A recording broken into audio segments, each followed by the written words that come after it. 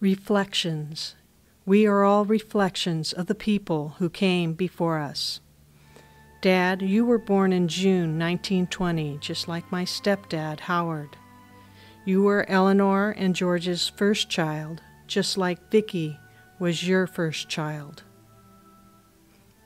You spent most of your life near Seattle and Portland.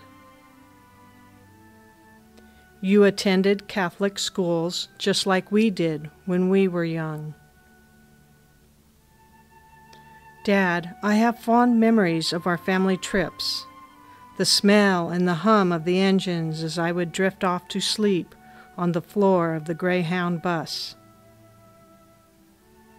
I remember being awakened by a stinky smell as we approached Portland. Did it smell like that when you lived there?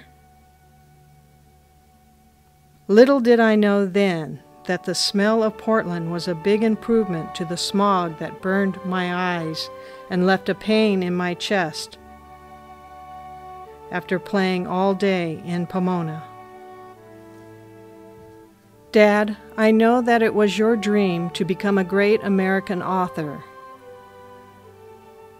That dream was delayed because of the start of World War II. You joined the Navy. Danny, too, joined the Navy near the end of the Vietnam War. Danny was stationed on an aircraft carrier just like you. You met Mom on a blind date at the U, got married and moved to Los Angeles. I met Talk at the university as well. I wish you could have met him. He is a wonderful man and a great father to our 3 boys.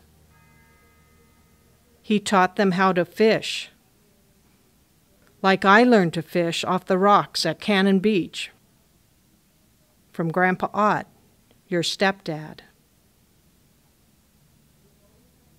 Dad, Mary Beth was born after you left us, and she too left us after an awful accident. She too was a talented writer.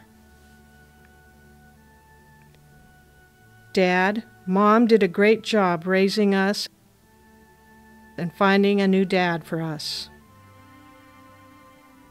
We all have children of our own now. Your 10 grandchildren and 3 great-grandchildren, Zoe, Jude, and Kaya. Daddy, you left us when we were all so young. Vicki was only 6, Dookie 4, Danny was 3, and I was just 1 year old starting to walk. I have no memory of you, Dad, but I know you live in each and every one of your children, grandchildren,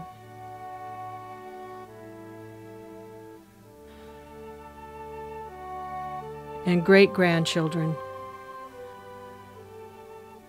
because we are all reflections of those who came before us.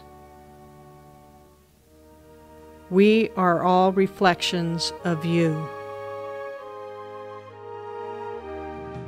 And the cat's in the cradle and the silver